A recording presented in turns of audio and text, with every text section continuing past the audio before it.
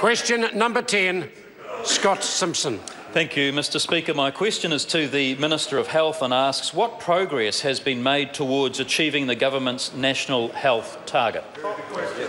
The Honourable Dr Jonathan Coleman. Mr Speaker, today the Ministry of Health published the health target results for Q3 2014-15.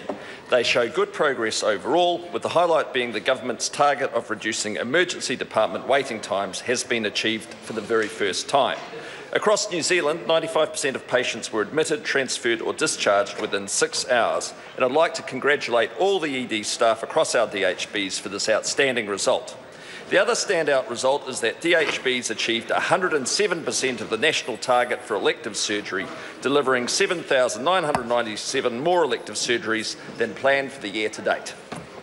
Well done. Supplementary question, Scott Simpson. Thank you, Mr Speaker. To the Minister, what impact will Budget 2015 have on the national health targets? Mr Speaker. The Honourable Dr Jonathan Coleman. Mr Speaker, New Zealand's health budget will reach a record $15.9 billion in the coming year and includes new funding to provide more New Zealanders with timely elective surgery.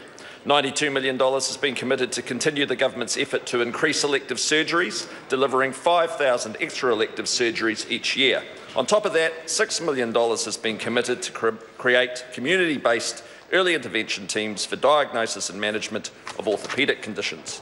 Budget 2015 supports the government's clear plan for delivering the health services that our communities need. Question number 11, the Honourable Phil Goff. Mr Speaker, my question is to